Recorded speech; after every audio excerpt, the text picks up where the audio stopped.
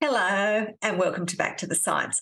I'm Dr. Susan Oliver and I'm a scientist, and apologies to Cindy fans, but she's currently at my mother's place because I was at a 60th birthday party last night.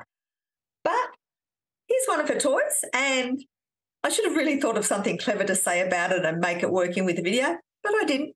But anyway, if you stick to the end, I will show you some footage of what Cindy got up to during the week.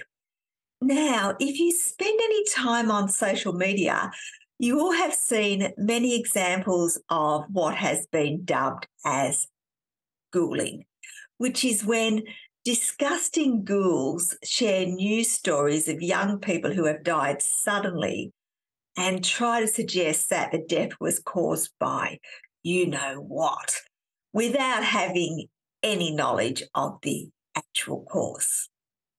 In this video, we are going to go back to the science and look at a new study from Australia, which shows that there is no link between vaccination and sudden cardiac death in young people.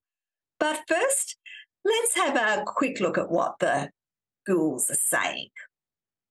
Here's a tweet from someone called Vance Murphy, who has a blue tick.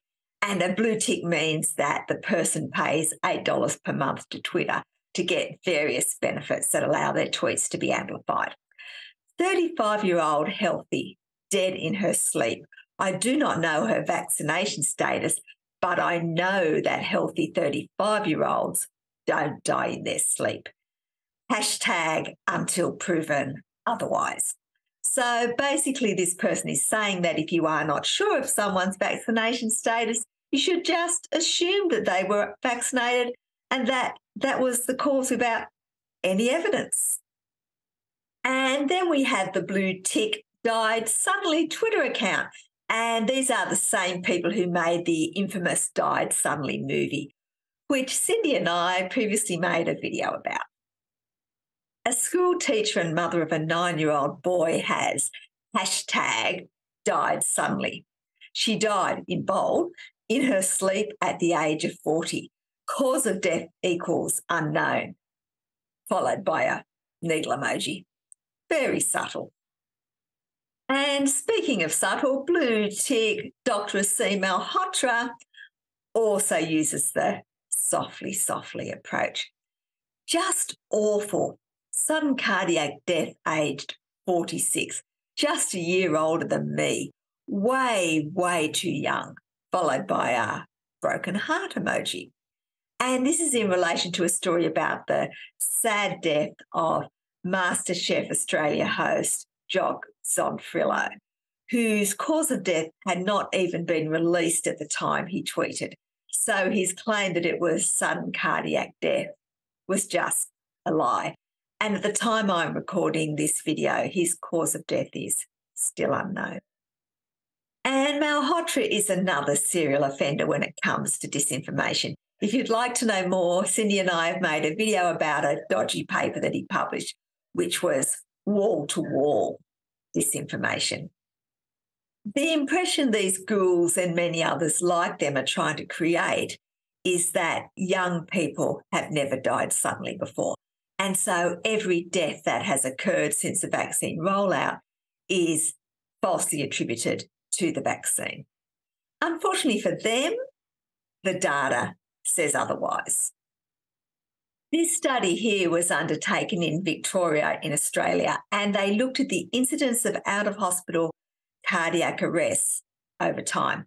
Now, Australia is a particularly good country to do this type of study because we have a very high vaccination rate and very few people got COVID prior to widespread vaccination. And the reason this is important is because we already know that there was a link between the incidence of COVID and out-of-hospital cardiac arrests early in the pandemic prior to the vaccination rollout. And we also know that if you are infected following COVID vaccination, you are at a much lower risk of subsequent major cardiovascular events than if you get COVID when you are unvaccinated.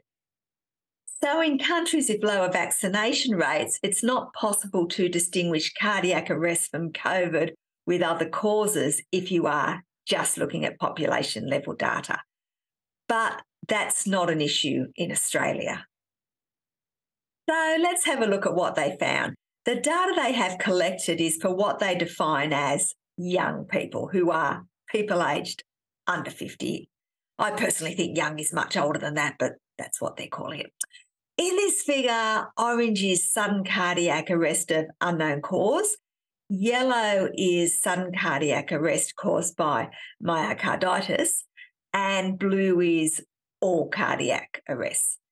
The figure also shows COVID cases in green and COVID vaccinations in a pinky red colour.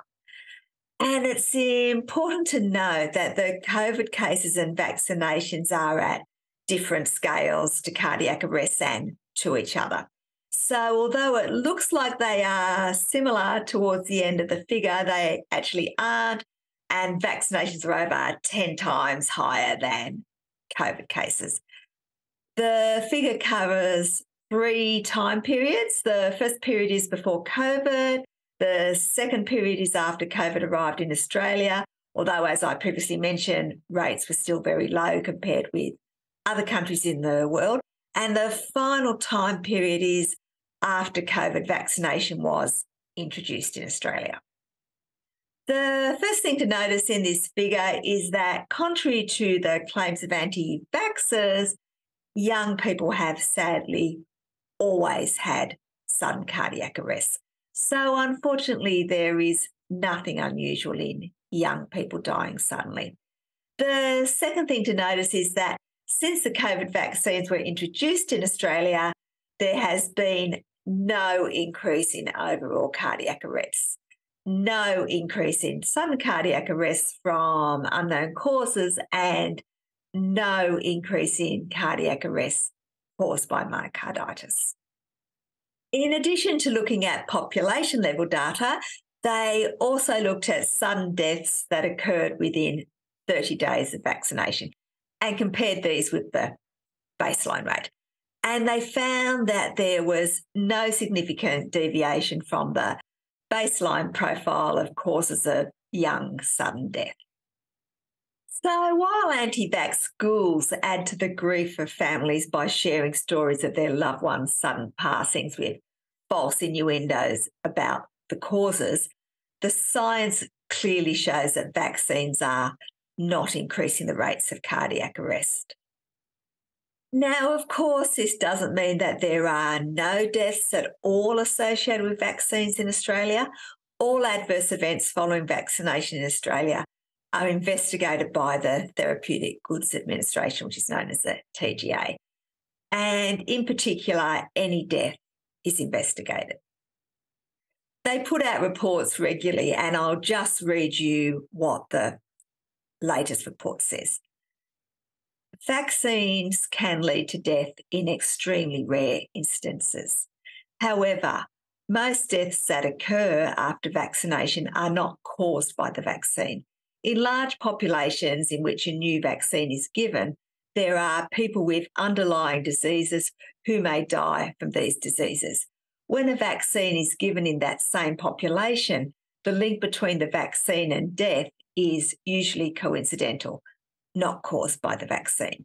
These deaths are carefully reviewed to assess whether vaccines could be the cause, and for the vast majority, that is not the case.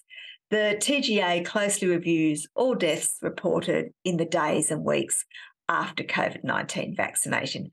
Since the beginning of the vaccine rollout to the 30th of April 2023, more than 66 million doses of COVID-19 vaccines have been given in Australia. The TGA has identified 14 reports where the cause of death was linked to vaccination from 985 reports received and reviewed.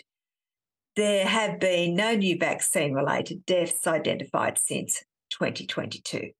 The 14 deaths likely to be related to vaccination occurred in people aged 21 to 81 years old. There have been no deaths in children or adolescents determined to be linked to COVID-19 vaccination. If we identify a new death likely to be related to vaccination, we will publish this information promptly in a vaccine safety report, as we have for all other cases since the start of the vaccine rollout. Now, every one of these deaths is tragic, as is every death caused by COVID and caused by anything else. But the anti-vax ghouls attempting to imply that every death that occurs is caused by the vaccine are not helping people who have genuinely suffered loss from vaccines, because it risks them being lumped in with the fake cases and not being taken seriously when they should be.